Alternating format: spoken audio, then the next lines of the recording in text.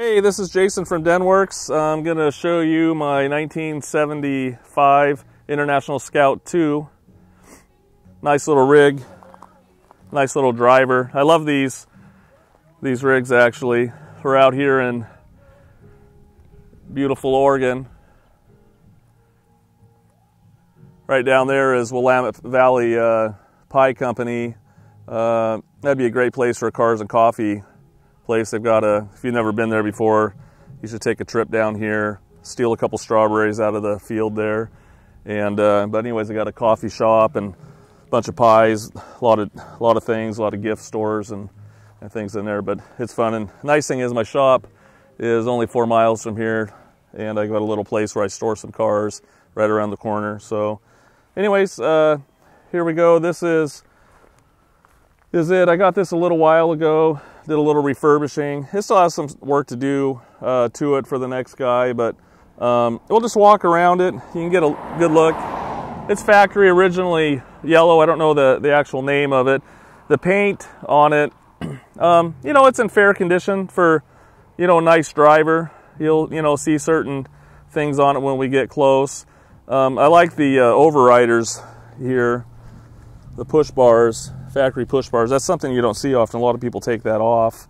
And I like the classic grill. If you remember, I had a 79 for sale a little while ago on bat, and it had a black kind of plastic grill. This is real classic looking, but you'll see some of the chrome flaking and stuff on it. It's actually fairly straight down the side. You know, if you look at the front here, you can see some cracks in the headlight. Actually, a couple little runs they'd probably wet sand out. It's got pretty old paint on it. Quarter panel, or I mean the fender is in nice shape. I don't know my quarter panels from my fenders, but this here is a fender. Nice wheels and tires. Good tread on them. Obviously not a factory wheel. You can see it's got locking hubs. It's got a couple little chips in the glass right there. Real small stuff. There's some little bubbling here. Hopefully you can see that. We'll look at the door. Rockers are pretty good. I show some really nice shots underneath in a video so you can see the rockers. There was a little repair done there. Some little bubbles there. Got Ray Charles still playing in there. Is that Willie Nelson singing with him? I think it might be.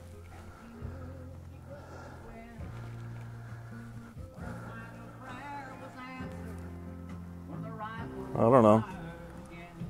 Anyways, you can look down the side here. It's got nice gloss to it. You can see some little bubbles and stuff on the top.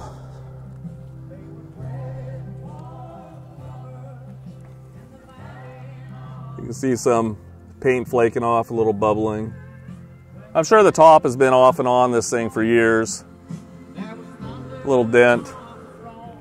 It leaks inside for sure. Probably needs new gaskets.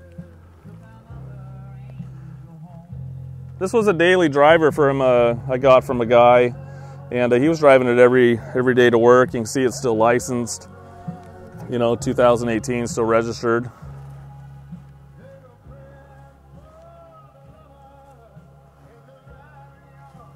Here's one of the biggest scratches you can see on it. Right here, it's been touched up. Got your bubbles up here still. This fishing rod here isn't going with it. Actually, that's my grandpa's. He was an iron worker and they gave it to him when he retired. So I thought it was kind of fun to have it in there. Part of the Denwerks name has to do with my grandpa, actually. I'll tell you about it later. Maybe not in this video, but later I might. You can see some little bubbles here, little dings. I think I showed you the little bubbles there. You can see the rockers, little bubbles, little dings. You can see a couple little bubbles up here in the paint. little dent. It's been touched up. You can see all the way down the gutter. You know, it could need new sealing in there.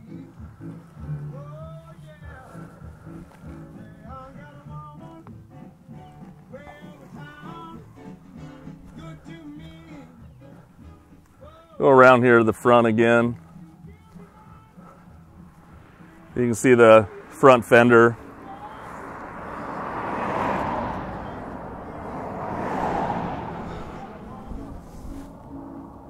You can see the bottom of the fender is real nice.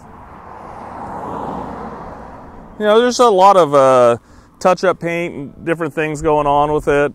You can see the bubbles on it, but you know, it's a driver. It's not a restored rig, but you know, it's been kind of refurbished, so actually someone could drive it. You know, you can drive it around, and it's dependable, and it's just a project that needs to go to the next level, and then you can just go from there. Hey, here we are driving around the 1975 Scout out here in the country. Sometimes I like to show scenery, what's out and about here. A lot of farms, different things. Over here, pumpkin fields. They're already getting ready for Halloween down at Walmart, and I saw some Christmas decorations out the other day, and it's just the end of August. But anyways, this is a great driving rig. Nice looking. You know, it's more of a driver than anything. It's a 4x4. They actually built two-wheel drive Scouts. I learned one time because I thought I bought a four-wheel drive, and it had to be a two-wheel drive after I got it home. I don't know what I was thinking. Anyways, we're just going to cruise around, and we'll pull over in a little bit. We'll do a little walk around, show you the four-wheel drive working and things, and just so you can get a better feel of it. So we'll listen to Ray Charles here. I know Kean West made that Gold Digger song. I think I like the old one better. But anyways, both good tunes, but Ray Charles, I'm more of a fan. That's good to me. Oh yeah. See, I got a woman way on top. That's good to me. Hey, here we are having a little bit of fun out here behind my house. Kind of country looking. I'm going to show you the lights. We'll do a walk around on the interior. You can see all the marker lights work around it, all the way around. Show you the headlights, high beams, got the blinkers, right, left. Walk around the other side real fast. We're not afraid to get it dirty a little bit. Right here you got your marker lights, brake lights, turn signals, and then reverse. They've got everything working. You can see the markers on this side. So it's a good looking rig. We'll do a little walk around on the interior now and do some engine shots for you.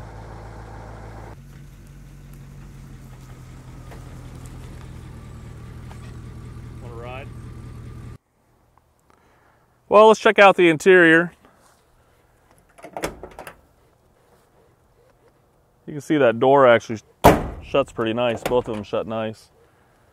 You know, overall the interior is, you know, it's a used interior, but it's not too bad. Actually, you can see the seats ripped just a little bit, actually maybe quite a bit. But I have to admit to you, that seat is so comfortable, I'd actually be afraid to put new material on it and stuff. I mean, it just feels like a love seat sitting in there, and it's just really, really comfortable. Got original steering wheel on it. You can see inside the jams, very clean. And you got a little bit of surface rust and stuff right there, a little there. You can see this is pretty clean. Very good for a Scout. You can see the dash. A couple tiny small cracks. Big one over there, and another one in the middle. You can see overall it's, you know, it's all complete. You know, the temperature gauge works. The oil gauge, this actually doesn't work very good. So we have some pictures. I put a external one on the engine just to show what the oil pressure was, because this gauge was just, it just wasn't showing right. So it's at idle, it's at cold is 38 psi. And when you rev it up and stuff, you know, normal driving is around 50, which is great. Alternator works, light, and then the gas gauge. Speedometer and everything works. Odometer. The heater works. The lighter's not working right now, and I showed a video earlier with the CD player working. And if you'll notice the pictures, I actually put a antenna on it now. So we'll come around here to the other side. You know, this door as well opens and shuts nice. Windows roll up.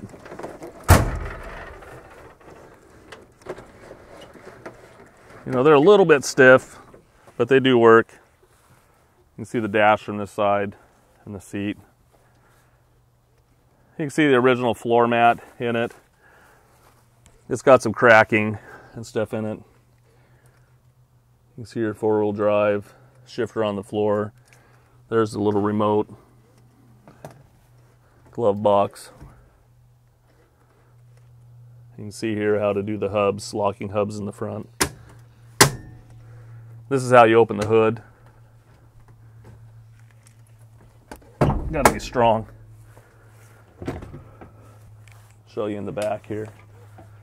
That's an original seat. Actually, I think that is the original seat to this. I was looking in that brochure that I show in the pictures, and it has that material on it. I don't know if the front seat's not the original or they replaced it at some point. You know, in the centers. You can see it 6x9 speakers. You can see all the interior panels are nice. I think it was supposed to have some kind of headliner in there, but it's missing. This track here is for a dome light that goes up there.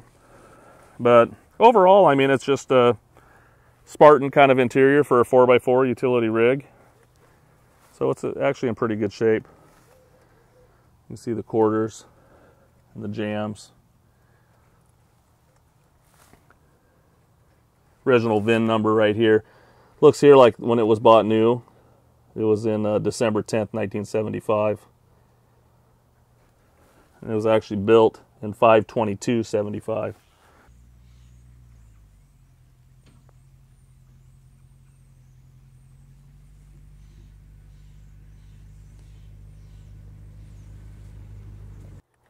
Okay, here we're going to take a look underneath the hood. Why don't you go ahead and start it up, Tim, so we can hear it run.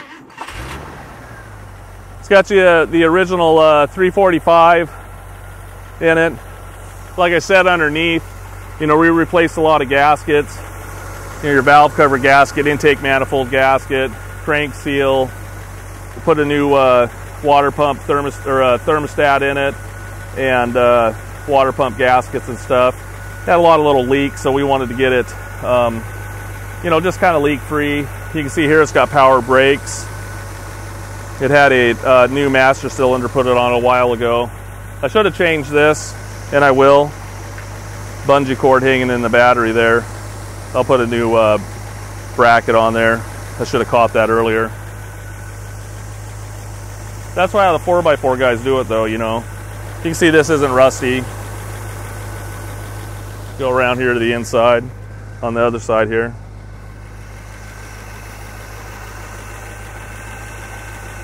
Actually, when we had the valve covers off, I should have took pictures of it. It's really, really clean inside the engine. And you can see there, too, there's the fuel filter, clean fuel.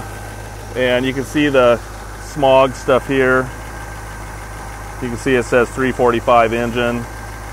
That's all the location stuff. The only thing missing off the engine, there's just a little tube that goes here on the bottom.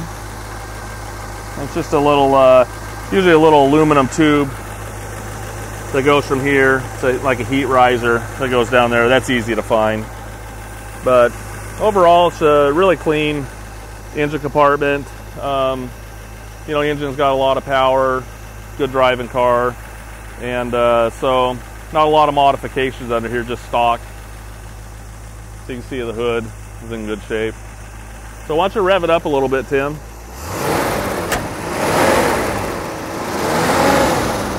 We'll go back to the exhaust so you can see that. Here you go. You know, it doesn't blow smoke or anything like that, and when it's cold, when you start it up, it doesn't blow smoke either. So sometimes they'll get worn valve seals and stuff. So this engine's actually in good shape. Transmission's in good shape. So anyways, we'll show you some other stuff, and we'll get out of here and talk to you later. Hey, here we are underneath the Scout. Just figured we'd take a video of it underneath. That way I could explain some certain things about it. You know, it's hard in still shots, you know, to explain it. So if I can point out, you know, it's helpful. You can see it's got pretty new tires on it. Really good tread. Even wear all the way around. They're Wild Country Radial XTXs. They're 31 by 10.5 by 15 LTs. If you don't know much about tires, LT is light truck. A lot of times you can see tires this size. Normally they're LTs, but you know, sometimes you'll see a tire that says, you know, P235, or what that P means passenger. LT is a truck tire, and that's something you want to see on a rig like this. We actually put, you know, when I bought it, I drove it home, probably about 25 miles, and I noticed the brakes were, they were okay, but they shuddered just a little bit. So we actually put brand new rotors on the front, on both sides. The calipers are in good shape, and we put new brake shoes on it. And you can see the rubber lines.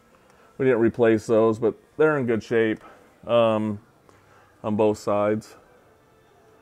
So it's got new brakes up front, and in the back we didn't have to change those.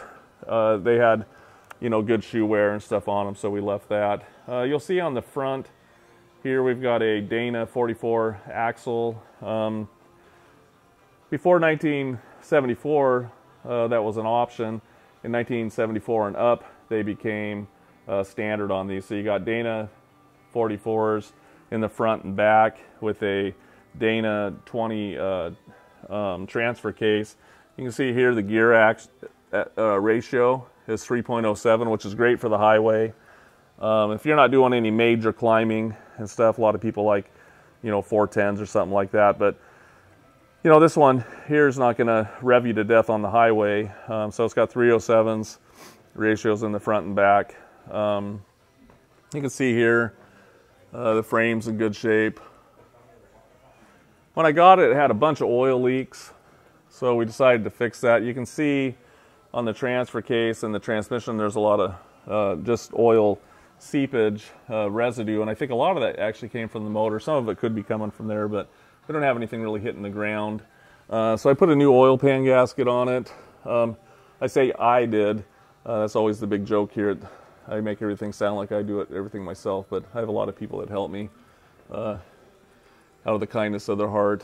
We put a new crank seal gasket back here, put a new intake manifold gasket, brand new valve cover gaskets. We're just trying to stop leaks, and right now it's doing good. We'll walk here. We'll look at the rockers. This is on the driver's side. You can see the rockers real nice all the way across here on the inside.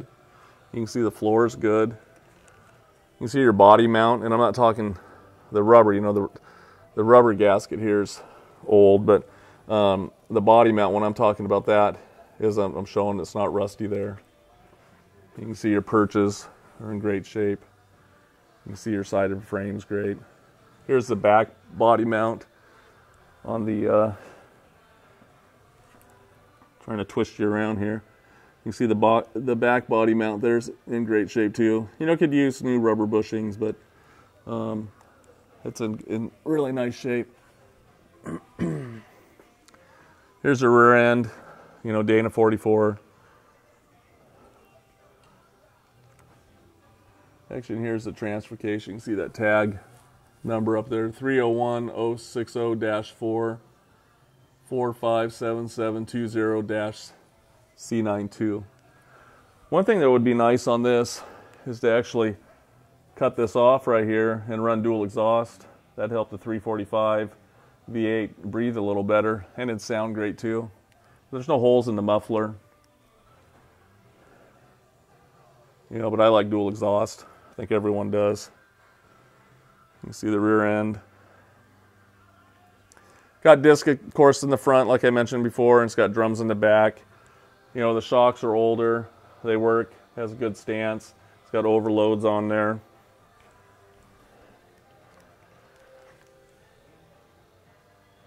This is back in the cargo area. Actually, you can see the bottom of the quarter is real nice.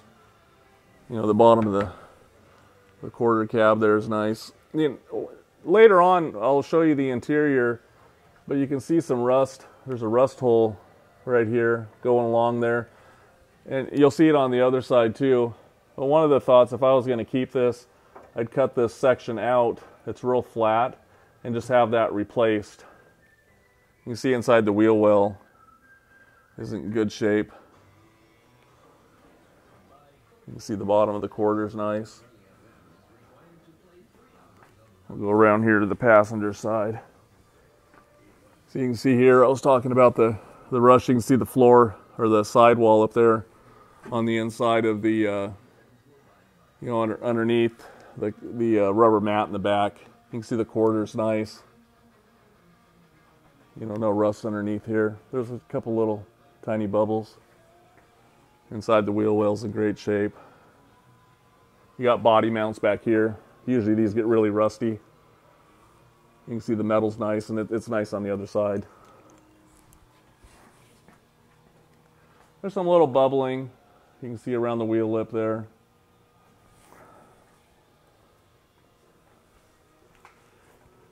You can see a couple little bubbles there, a couple little pinholes right here on the bottom. If you look on the inside though, very clean. It's a double-walled unit. I'm more concerned about this side than this side. This stuff's easy to repair. This it gets harder, so this is in good shape in here. Body mount's in great shape. Looking for the rear one. There's your body mount. Metal's all good. Torque box is in great shape. You can see in the bottom of the fender's in good shape. Not rusty. It's all not rusty there.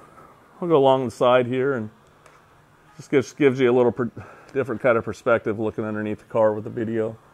This is in great shape too. No signs of any major accidents that I've noticed either. It's pretty clean. You know, this is in nice shape.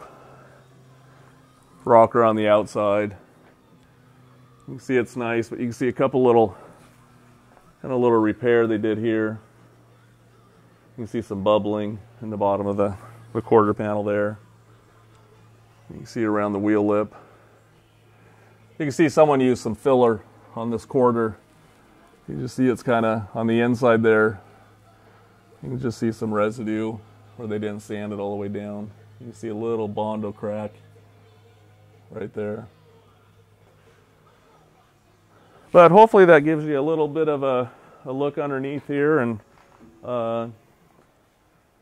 helps answer a few of your questions, just, you know, looking and discussing stuff underneath there. So we'll get back up to the upper side of her and let you take a look.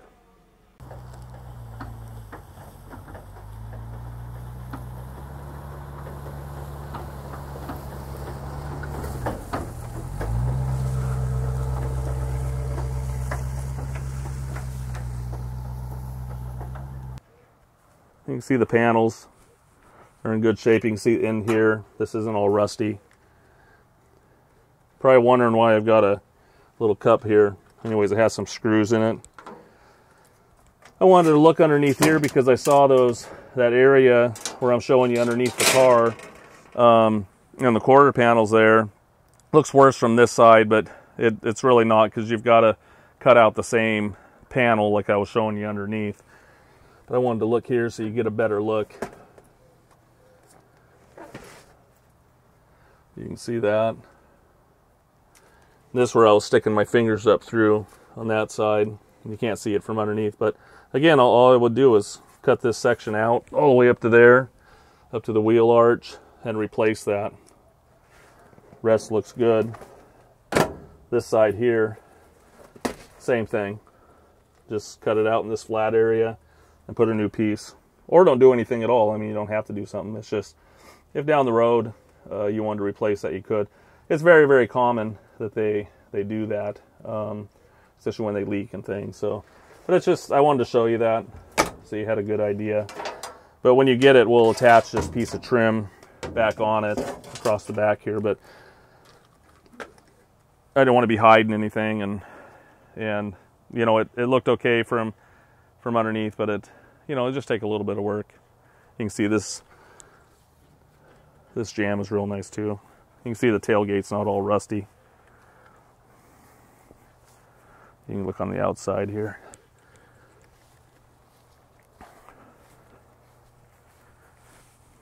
No rust.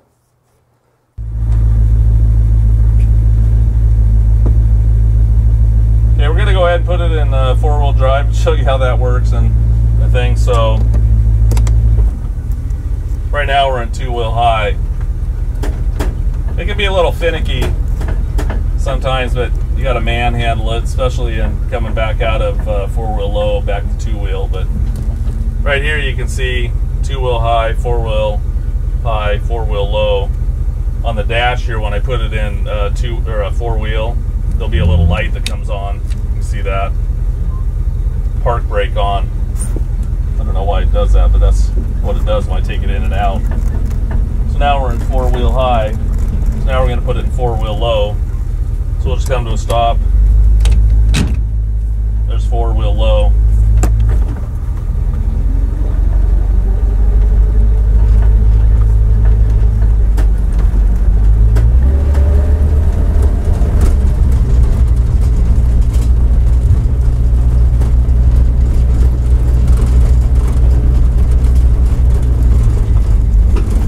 Little ditch here.